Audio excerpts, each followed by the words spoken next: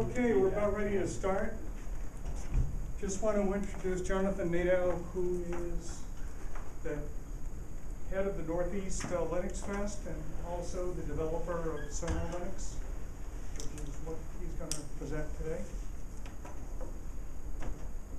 Jonathan? Sorry, I'm waiting for my computer to... Okay. Okay, I'm all set now. Let me pull this up first.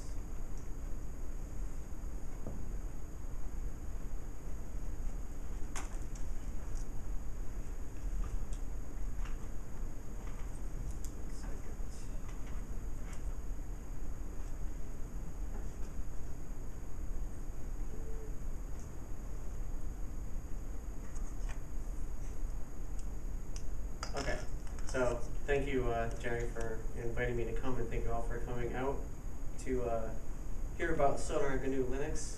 Like Jerry said, my name's Jonathan Nadeau, and I have to apologize for no slides for you guys to look at. I assure you, you would not appreciate my artistic ability, so I'm doing you all a favor. If I start to talk too fast, that's because I get extremely excited about talking about Sonar and this topic in general, about accessibility, assistive technology, and free software. Like Jerry said, my name is Jonathan Nadeau. I'm the executive director of a nonprofit called the Accessible Computing Foundation. You can find that at theacf.co. I'll mention that briefly during my talk. He also mentioned I'm one of the coordinators of the Northeast Linux Fest. This upcoming year will be our 4th year, and it's looking good that we'll be having it at MIT this time around, which I'm very excited about that. You can find that website at northeastlinuxfest.org. And I've also done quite a few podcasts at frostbitemedia.org.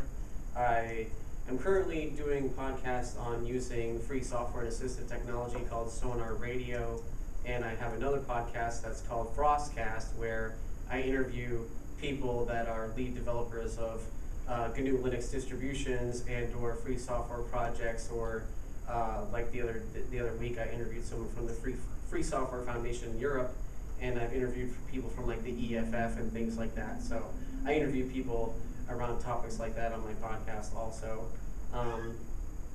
So I'm a father, I'm a husband. We just had our 4th child 6 weeks ago or so that's been exciting. And it's keeping me busy. I recently graduated from Worcester State University. I got my master's. I majored in business administration, got my minor in computer science, and I just graduated also a few months ago. So life's been busy for the past few months. And Jerry also mentioned I'm the developer of Sonar GNU Linux, which is sort of sponsored by the Accessible Computing Foundation. We have larger goals than just doing Sonar, but that is one of the projects that's currently going on. So a little background on me: I was not born blind. I was in a car accident at the age of 14, and I lost my sight from that right away. They knew right away when I got in the car accident. Within a day or two, I wasn't going to see again. I had really bad head trauma, so that's how I lost my sight. Before I got in the car accident, probably like most of you, you probably normally don't really consider like accessibility or assistive technology because you don't depend on it on a day-to-day activity in your life. Now, if you had some type of disability, then that kind of thinking is always in your forefront. When I speak to developers and other people in free software, or just normal people that use computers, I start talking about accessibility, and probably 99% of the time the people are like, I never considered these things. I never thought of this before. And it's, like I said, to no fault of theirs, because they don't depend on it, and why would they think about it? I've even had people that said, I'm going to dedicate 15 minutes a day shutting my eyes, using the computer, using the screen reader, Orca, and getting used to it. I want to see like how you interact with a computer. And even those people that choose to shut their eyes for 15 minutes, after about a week, they just forget to do it. And they just, ask them, how's that going? And I haven't tried using the computer with my screen turned off in like 3 weeks now. And, so it's just, again, of no fault. It's just if you don't depend on it, and, these things don't cross your mind. And that's why I love giving talks like this, is to bring awareness, to accessibility and assistive technology, And that's also a goal of the ACF, is to bring that awareness and bridge the gap between accessibility and technology using free software. Like I said, when I was 14, when I got in a car accident, I was a freshman in high school, and I was then introduced to accessible computing, assistive technology, and I was using proprietary software across the board. I was using a proprietary operating system. I was using proprietary assistive technology. At that time, I was thinking of other things. I was dealing with being blind, and I wasn't really too concerned about my computing at that point. So I really didn't consider the proprietary software that I was using. I thought that it was cool. I believe at the time it was Windows 3.1 or something. I'm not even really sure what I was running at that point, because I really wasn't too interested. It definitely wasn't Windows 95, because like I said, it was in 94. So I went through high school, and I graduated, and so like I said, once I entered the assistive technology world, I then started to think about it. Probably after I graduated, I started really kind of pondering these things. So I opened a recording studio in my house in like 1998, and the guy that I opened a studio with, he told me about Linux, and I was like, what's Linux? I sort of heard of that. What is it? And he started explaining to me what it was. Like, he was using the word open source and the term Linux, but what I come to know later that it's really free software in GNU Linux. But so he's telling me all these things that GNU Linux can do, and he wished that there was actually like really good recording software that would compete with whatever was on Windows at that time, and he would love to switch over to that. So I was aware of free software in GNU Linux, but I hadn't used it at that point. Probably around 2000, 2001. I attempted a Slackware install, and like most first Slackware installs, I failed miserably, and I gave up at that point. I was trying to use Slackware because I heard there was actually a screen reader within Slackware, and I wanted to use it, but I was unable to use it at that point. So I returned back to my proprietary operating system and assistive technology for quite a few more years. Then in 2007, I heard of this thing called Ubuntu. And I visited their website, and at this time, I think Ubuntu's goal was a little bit different than it is now, but thankfully it was what it was at that time, because I went to their site, and they talked about wanting to be the distribution for humans and mankind, and they had this huge goal of reaching everyone in the world and to use free software. And so I was reading through the website, and they talked about how they had this screen reader already built into it for blind people, and magnification for low vision users, and all this stuff. I was like, this sounds amazing. And I've been wanting to try free software in GNU Linux, and I thought this is my shot. So I downloaded, I think it was Ubuntu 7.10 Gutsy Given, and I downloaded it, burned it on a disk, installed it, and lo and behold, everything worked, like right out of the box. And I was like, this is fantastic. And I started the screen reader with just a few keyboard strokes, and it started. And at that time, I can definitely say the screen reader on GNU Linux was not up to snuff with the proprietary offering. Now it is, definitely comparable, if not, better in my opinion. But at that time, I was willing to sacrifice the performance and how well it worked. I was willing to sacrifice that over using free software. Right away, I wanted to be able to use free software and not be tied into the proprietary companies. So I wanted to have free software running on my computer, be in control of my own computing, and understand exactly what was happening with my computer and be in control of it. At this, probably 6 months or a year into me, I probably I didn't dual boot, I had like a ton of different hard drives. So I would have like Windows on one hard drive and like 10 other Linuxes on my other various hard drives. And I would run GNU Linux as much as I could, but when I just like had to get something done and I couldn't exactly figure out how to do it under GNU Linux, I would pop in the Windows hard drive, get done when I had to get done, unplug it, and then plug the free software hard drive back in. And before I knew it, within about 6 months, I didn't plug my Windows hard drive back in and haven't plugged one in since. So while I was making that switch, I was listening to like every Linux podcast under the sun that I could find, and a lot of them would talk about this guy RMS, Richard Stallman, and they would say, oh, he's kind of crazy, that he's from the Free Software Foundation. They would just make him sound like this off-the-wall guy, and kind of, I mean, he is a little abrasive, I guess, but you know, they put him in this bad light. And finally one day I was like, you know, I've never actually heard this guy talk. I'm gonna listen to a bunch of his talks. So I found the audio site, audio-video.gnu.org, and there was like, I don't know, between 30 and 45 of his talks from like all the way back from like 1990 or 91 up until, you know, at that time it was probably like 2008 or 2009. So I downloaded all of them and I started listening to them. And I was like, you know what, this guy makes a lot of sense.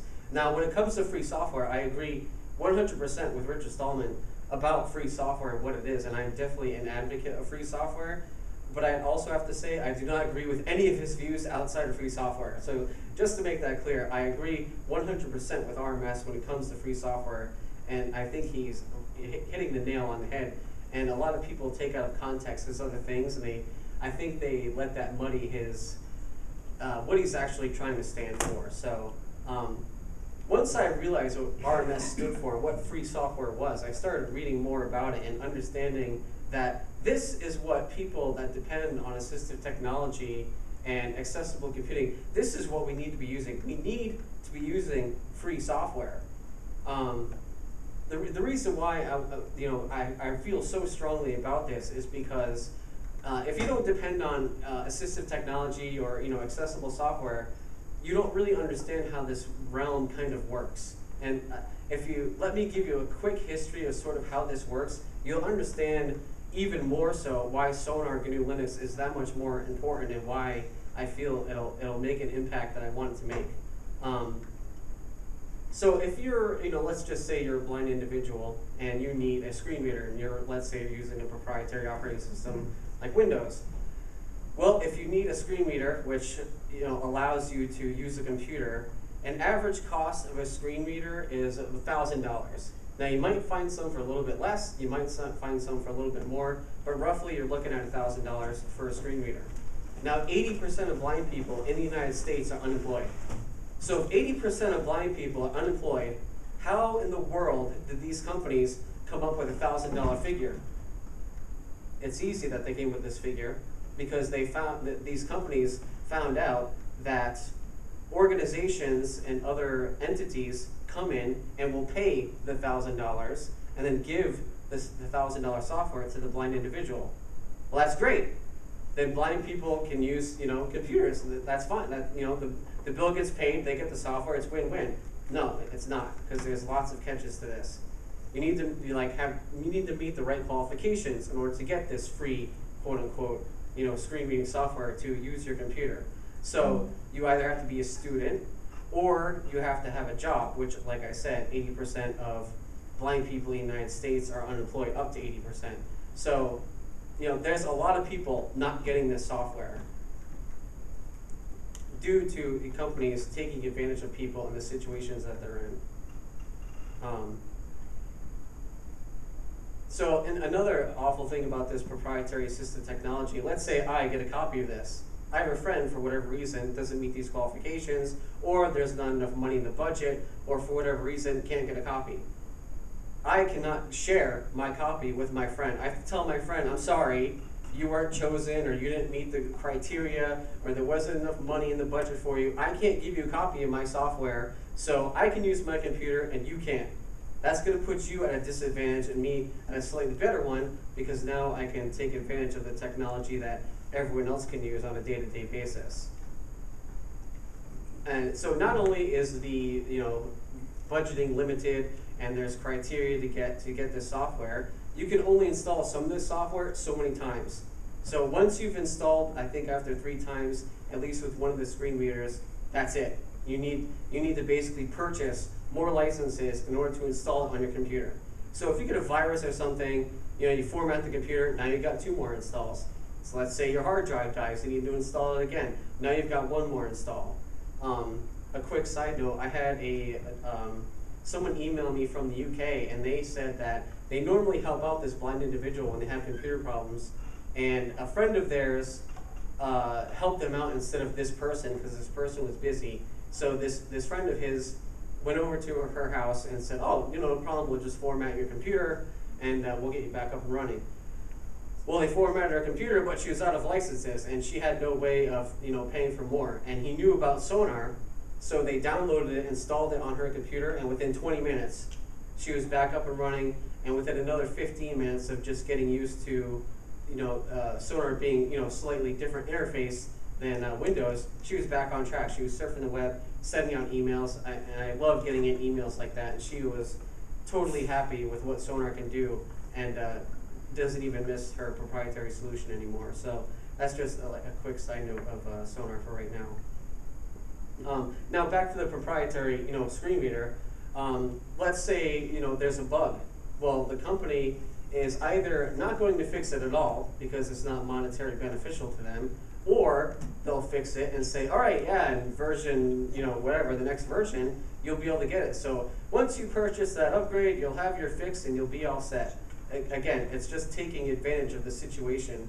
Like, this system is not not run like a free market system, because a free market would let the market would judge whether or not the company would fail. And with this system, these companies are propped up and they can't fail because these entities come in and pay the bill. If us, the market, the blind people that had to buy this at $1,000, these companies would close up shop quickly because 80% of us are unemployed and we can't afford paying $1,000 for a screen reader. So these companies that make this assistive technology are coming in, taking advantage of the situation, and we're basically pawns in this game of them making money hand over fist, and these entities again coming in and covering the bill. They could come in and charge $3,000 and would still get paid. So it's really horrific and an atrocity what they're doing to people that need this software to access a computer. We didn't ask to be born blind. We didn't ask to be in a wheelchair. We didn't ask to get in car accidents and lose our sight. And because of the situations that we're in, like I said, these companies take advantage of it. We have to pay an extra $1,000 just to use a computer that people that don't need assistive technology can use. There's no reason or call for that. So, sorry, I'm getting fired up now, and I usually do around this point because it's very, sorry. But so this is why free software is important, because it's the complete opposite of this proprietary system. Not only is free software free as in cost, which really that isn't the most important part, especially for me. Once you start digging deeper into what free software actually is, free software encourages you to share the software. They encourage you to burn 100 CDs and hand it out to your friends. They encourage you to read the software to understand how it's working under the hood. It encourages you to modify the software and then to distribute the software you've modified. It encourages all of the things that proprietary software discourages you from. Proprietary software wants to keep you trapped into their system and depend on them, and then keep forking over your money and take advantage of you. Free software wants to bring accessible computing to you for free as in cost, but also free as in freedom. People that depend on assistive technology that use free software, not only will they have control over their computer, but they'll have control over the software they're actually depending on that gives them access to their computer. And that is the great thing about Sonar being free software. People in India or China or other countries, they can download Sonar, localize it for their town or country or whatever they want to do, modify it in whatever way, put any kind of other special packages or references to landmarks or whatever it is they want, and they can do that. They could build their own support systems around Sonar within their country. Sonar not only can bring accessible computing to people, but it can create jobs for people that are motivated, that finally want to create their own job. Like I said, they can build their own tech support, they can learn how to develop and create their own software within Sonar and make the accessible technology that's already in it even better, and then everyone will benefit from that work that is done. And that's why it's important for people using accessible software and assistive technology to be based on free software and to no longer be taken advantage or be trapped in this proprietary system. So this is sort of the goal of the ACF, is to bring this accessible freedom, the Accessible Computing Foundation that I started, is to bring this accessible freedom to people around the world.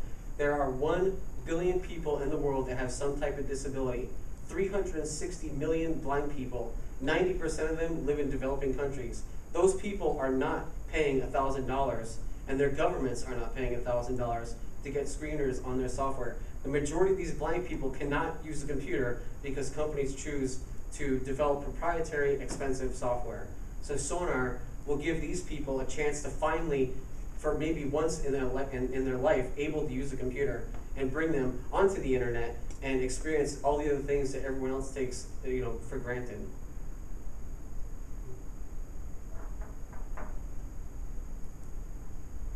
So now here we are on to Sonar. So Sonar is a project, a campaign from the ACF.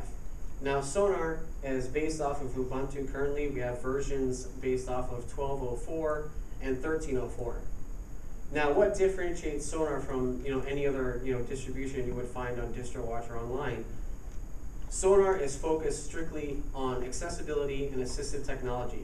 If you don't depend on assistive technology or accessibility, you're probably not going to be too interested in Sonar. I mean, you could still use it and shut off the screen reader and it would work fine, but you'd probably be better off just installing something else.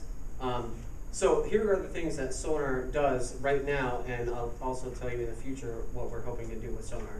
So right now, Sonar can help out people that are blind, that have low vision. Sonar has a built-in screen reader called Orca. It also has a screen magnification software for people with low vision, so they can magnify the screen and use it. Sonar also has a font included for people with dyslexia. They can use this font, and it helps them read the screen better. Sonar also has a few on-screen keyboards for people with low motor skills. So there's one on-screen keyboard that's pretty much a generic on-screen keyboard like you would see on an Android phone or tablet. But the second keyboard will do predictive text like some of the Android keyboards also do. So it'll do predictive text, but you can also set hotkeys to have pre-populated things. So let's say you're always typing in your name, address, phone number, or whatever else you might be kind of doing repetitively. You can type these things in and press a hotkey, and every time you press that hotkey, it'll pre-populate the screen with what you've already set for that hotkey. So it'll really cut down on people's time trying to use the mouse and basically click on letter by letter for each word on the on-screen keyboard. There's also software included for people that are quadriplegics, where as long as you put a webcam in, as long as the driver for that webcam works within GNU Linux, the webcam will then track either the eye movement or the head movement of the person in the wheelchair, and it will then move the cursor on the screen. So with the combination of this software and the on-screen keyboard, even a quadriplegic now could actually use the computer. What would happen is you can set the time. So let's say you move the cursor over to Firefox. Well, you can set it to say, okay, when the cursor stops moving after 5 seconds or 3 seconds or however long you want it to be, it'll then click on whatever you stop the cursor on. So if they want to go to Firefox, they can move the cursor over, stop moving the cursor, and then it'll then open up Firefox, and then you can continue on. And like I said, with the combination of that and the on-screen keyboard, even quadriplegics could then have control over their own computer. We just recently have started implementing a speak recognition software. It's very early stages, but we have one user that was booting into Windows specifically just to use Dragon Naturally Speaking because he suffers from like a carpal tunnel. And he, within 2 weeks to 3 weeks of using this other software, is now formatted his Windows hard drive and is strictly using GNU Linux now and this software called Blather. He can do everything he was doing in Dragon, but now he's doing it under free software, and he's no longer using Windows at all for the voice dictation. So we're hoping that Sonar will have Blather implemented maybe within, I would say the longest it might take is 6 months. I really want to do, it's kind of, it's sort of rough right now. It's not very user friendly, so I really want to get it in a much better state before I actually include it. But it is usable. If you know a little bit about GNU Linux and how to do bash scripting and stuff, then it's usable. But if you don't, it won't really be of much use to you right now. So that's sort of the hurdle with that. With Sonar, I have it set so the screen reader starts automatically.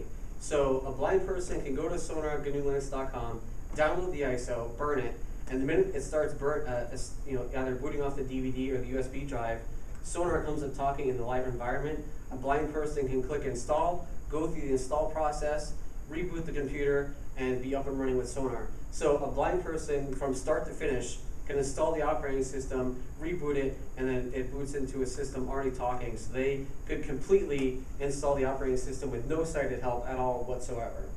And with the voice recognition software, once that's implemented, you can actually even install Sonar through your voice at that point. But like I said, that's not fully implemented yet, but that in the future, that will be happening. So like I said, with Sonar, it's not just going to bring this accessible computing to people, it also has the opportunity to create jobs, like I was saying. That people from all around the world can localize Sonar to meet the needs of the people within that area. And like I said, they could be their own tech support for Sonar within their area.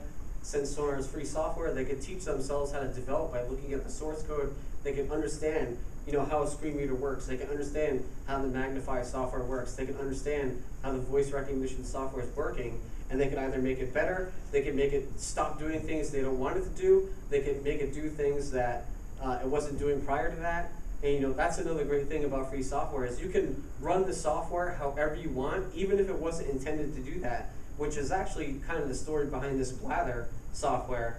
A friend of mine was doing a podcast, and he was telling me how he developed this software. He's like, you know what, I just wanted to be able to come home and say, computer, play Black Sabbath, and it would just start playing the music. And I emailed him, and I was like, dude, you already got this working? And he's like, yeah. I was like, why didn't you email me? People could use this like on the accessibility side. And he's like, well, I never even thought of that. And so I got a friend of mine reached out to him also, and he just took the ball and ran with it. And like I said, he's no longer using Windows for his voice recognition. He's now using Blather.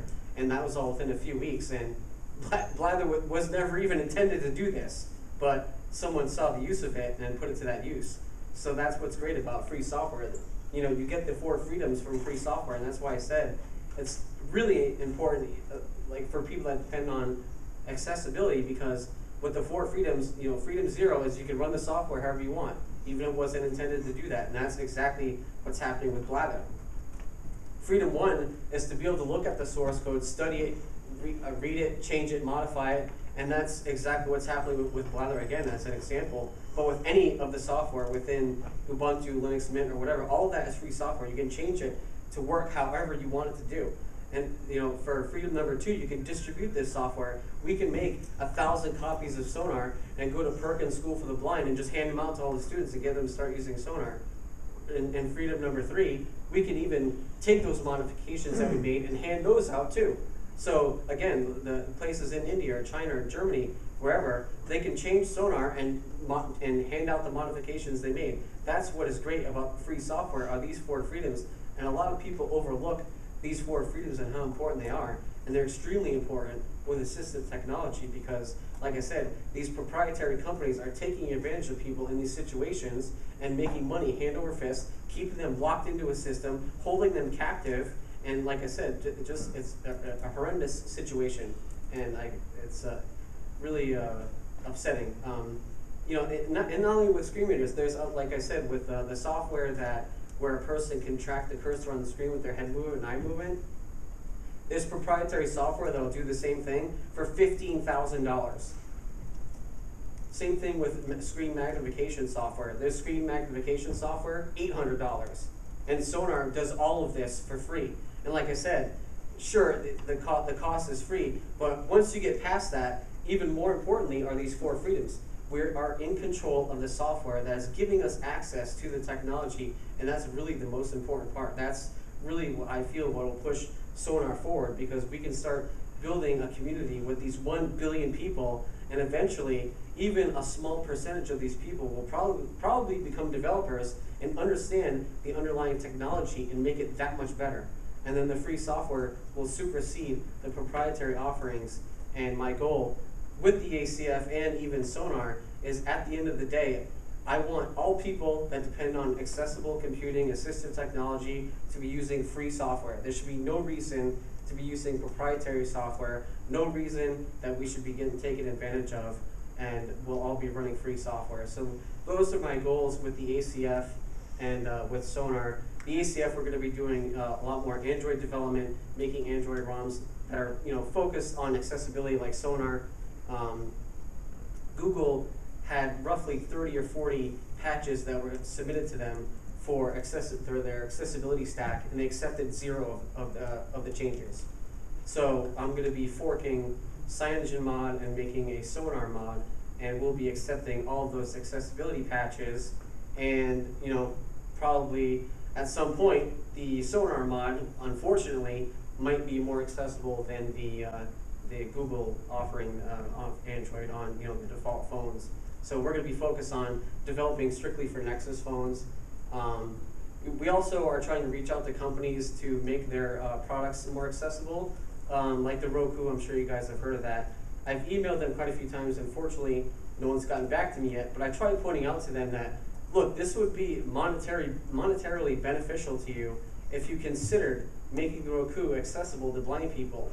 The Roku has sold roughly 1.5 to 2 million units, and there's depending on how you really want to count blind people, and in the United States alone, there's like 10 to 15 million blind people. So that's 5 to 6, 7 times more than they've actually sold. And I'm like, do you really want to ignore this market?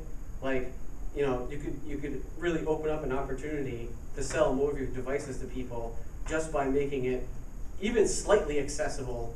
Blind people would put up with it and buy it, and start telling everyone, hey, you should buy a Roku. They started to make it accessible. Granted, it's not free software. If the ACF did help out Roku with doing it, all the work we do is free software. We would not participate in any sort of proprietary development. If they wanted us to help them out, we would do something under a free software license. But these are some of the things that I'm trying to do with the ACF also. I guess that's about it. I probably did start talking extremely fast because I was getting fired up. I apologize for that. If anyone has any questions at all, you can fire away. You can just speak out because I'm not going to see you raise your hand. So if you have any questions, fire away. I have a question. Okay. 2 questions. Okay. Do you have a mechanism for changing the appearance of the cursor, like having it larger or flashing or something like that? I know it can be done, but I can say right off the bat in Sonar, I don't have anything like a hotkey thing done that can do that, but I could definitely have that done. Okay, second question. Sure. Is there a way that you can take any distribution and have a variable for the contrast, like to make the contrast more black and white instead of just more brighter? Yes, Sonar does do that out of the box. Thank you. Yes. And then one final question. Okay. Can this be used as an add-on to, for example, Fedora? Or do you have to start with a whole new distribution? I would, unfortunately, at this moment, I would have to start with a whole new distribution, but maybe at some point there could be sort of like a Sonar repo that you could add to any distribution and sort of sonarize it or whatever you might want to say. Currently, I do not have any builds using Fedora. I have some with Debian right now and some with Ubuntu. I'm also working on getting the XFCE desktop accessible. I have it like 95% accessible. So once I can finish that, I think XFCE might be the default desktop. That way it can run on slightly older hardware. Right now, Sonar uses the GNOME Shell the GNOME fallback, and it also uses GNOME Shell for people that wanted to use that. Those are the 2 desktops that I offer right now. I do have a run at your own risk experimental build using LXDE. I mean, it does work, but if you're new to free software and GNU Linux, I don't recommend it because there's a couple of workarounds you have to do, but if you're used to using GNU Linux, it's not really a deal breaker. But if someone newly installing Sonar, I would definitely tell them to avoid that and have them run, the GNOME fallback or the GNOME Shell. Thank you. Those were good answers. Sure. Where I have sort of a general question, how much can you use Sonar as a live CD? Because I burned it today and I booted up with it. And when I looked at the quick start guide, I saw some shortcut keys, including control up arrow to raise the volume and control down arrow to lower it. Since Yes. the volume was pretty low, I tried using the key. It didn't do anything for the volume. The Orca key and the space bar didn't bring me into the Orca preferences. I think there were a couple of other things I tried to do. I think I tried to go into the GNOME, use the super key, I guess is what they call it. So you're using the GNOME shell version? Yeah, Okay. I didn't do anything to it, so I took whatever, Okay. Well, with using the Orca key, the spacebar key, there's a slight possibility, because there's, for the keyboard layout, there's obviously laptop and desktop. So depending on which one of those it was in by default, which I'm not sure which it is, if it's in desktop mode, you have to press insert in spacebar. But if it's in laptop, you have to press caps lock in spacebar. Yeah, okay, well, So I that might might have be. the wrong image then, I suppose. Well, did you try both of those? Caps It lock. was 64-bit, and it didn't say no, I didn't, because it didn't even occur to me as Okay. Yeah. because usually that's something you set. Yeah, I think, and I'm thinking you looked at the sonar-project.org site. That's true. Yeah, I'm sort of not deprecating that site, but I moved the main site over to Sonar GNU Linux.com. Okay. So- That might change it. Yeah, I think I have newer information up there, so that could also, that's partly my fault. I'm gonna have to change that to point out. Because that was, so I can run it as a live CD and plug into it. Right now I'm using Fedora 18 and probably will stick with it, but I really have to give things a good shot. Yeah. I like this being out here. because Yeah, pretty I much. lie about people about it, I guess, not too many Linux folks that I know. Yeah, pretty much everything that works in the system should work on live disk. So you should be able to get a good feel of, what to expect from the live CD, that you would get once you install it. So, Thank you. yeah, no problem. How, go ahead. I have a comment and a question. Sure. A long time ago, we had a speaker here at the Linux meeting talking about a program, Linux, Emacs Speaks. Mm. I That was forgot Vermont. who the author was, excuse me? That was Ramon. TV Ramon. Rock, I think this is English. Oh, okay. yeah, he's a big Google developer. Yep. Oh, okay. So I'm wondering if you could take advantage of that and incorporate that. Yes, actually, it's funny that you mentioned that. I had someone actually email me the other day from Russia saying, "Hey, I found your website and your project. This is really interesting." And he has repos that he runs himself, where you can get like the latest and greatest Emacs with Emacs Speak already up and running out of the box. So once I add his repos to Sonar, it looks like you could just from an apt-get install away, install Emacs Speak and be ready to run with Sonar with Emacs within Sonar. So you have that option also. What about Speak Up? Well, you can either run Speak Up or Emacs Speak. They're kind of two different animals. I mean, But is it in there? no, I don't have it They're very installed. different animals, but Yeah, I don't have that installed by default because the users that want to use it could set it up and use it. There's a slight problem with Emacs Speak right now with like pulse audio and running in either user mode or user wide mode. So it's kind of a really hacky thing going on right now. I'm hoping that'll be fixed sooner than later. So it's not ideal right now to run it. And the majority of users that I'm thinking are going to be, new to free software and GNU Linux aren't really going to use the command line just yet. So, and even if they do, Orca works great, like in the GNOME terminal. So, I myself don't even use Emacs Speak or Speak Up myself. I can do everything I need to do from just the terminal itself. So I don't use it myself. Do you have a speaking program? Like, is it usable by a totally blind person? Yeah, like here's what. See, it's reading my notes right now.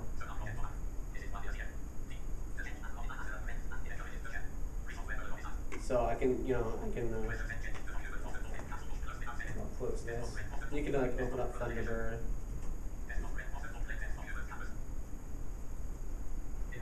See, now Thunderbird's open.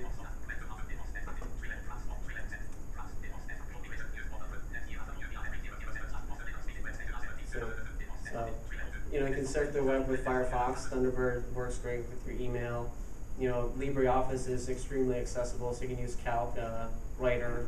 You can use Audacity if you want to do recording. I know quite a few blind people that actually do some pretty heavy audio engineering using Audacity.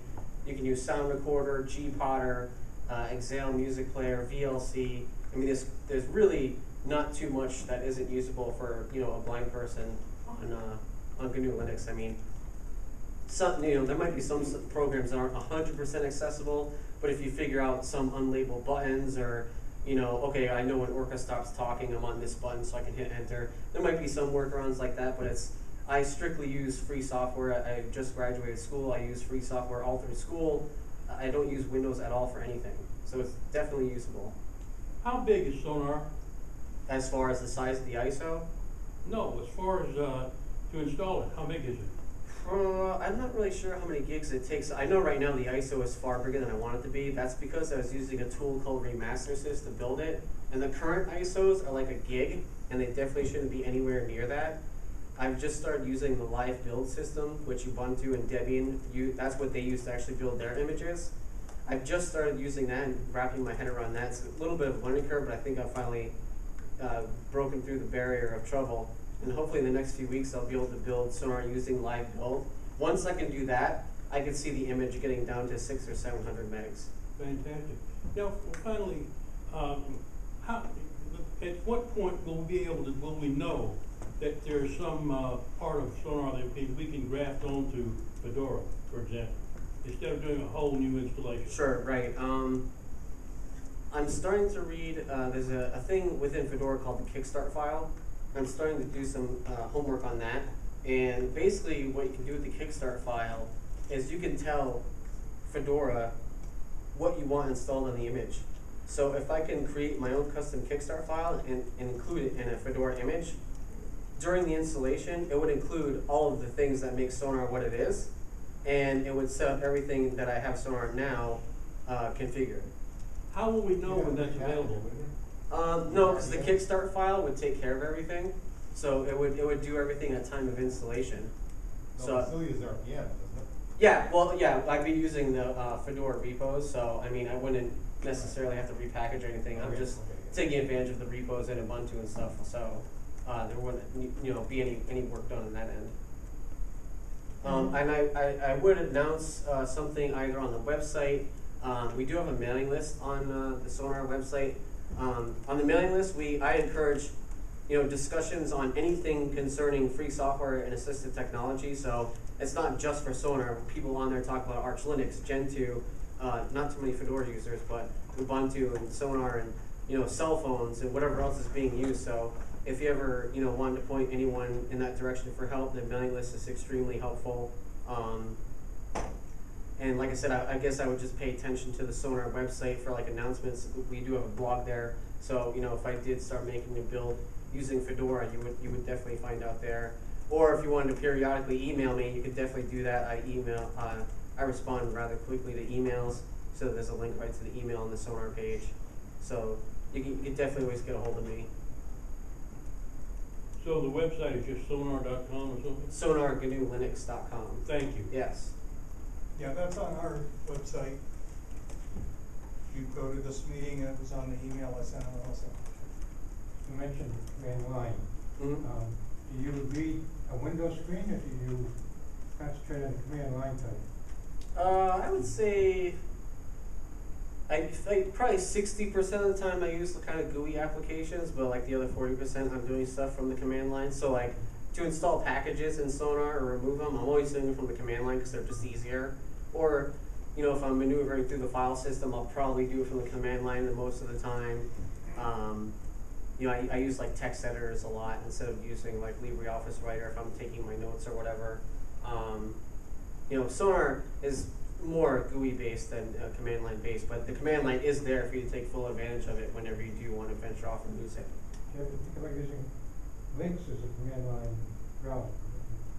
Yeah, I do. Does it make sense to use Linux as a aid for the blind? Yeah, I do use it every now and then. The problem with Linux and pretty much every other browser is they don't handle JavaScript at all or things of that nature. So if you try to go to a social network and log in, it doesn't even see the login information for you to log in. So you can't even utilize any social networks or anything else that's like utilizing JavaScript and even some other web technology. So it is useful, but you cannot, it might be 60% useful. You definitely can't have a full web experience using a text-based browser. But there is, I'm not sure who's working on it. I saw on the Speak Up mailing list a couple of weeks ago, someone is doing a CLI Fox, which is a command line Firefox web browser. And apparently that is going to handle JavaScript and everything else that the other web browsers can't handle. But it's still in development and probably needs a little bit more work before it's quote unquote 100% useful.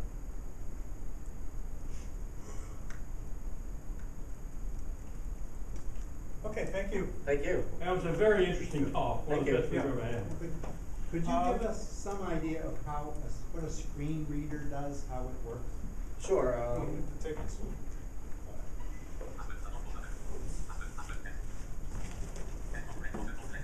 See, right now I'm at the, I don't know, probably, I don't know if it would help if we plugged in my computer, but right now I'm at the desktop and everything is keyboard driven. So I'm using the classic the GNU fallback right now in my version of Sonar. I'm running 1304.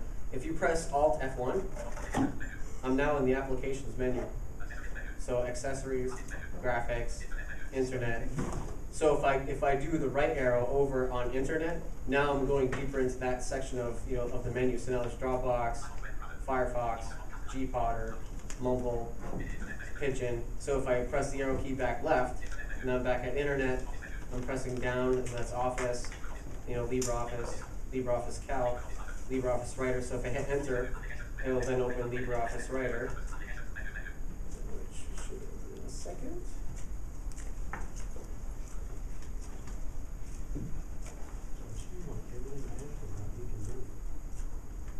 Okay, so LibreOffice is open, so then I can just type stuff out.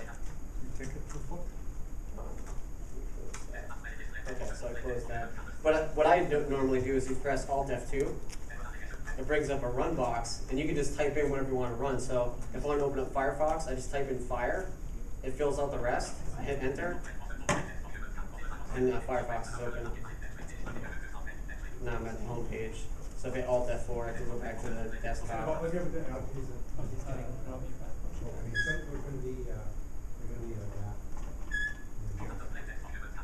Oh, you gave Al the ticket? Yes.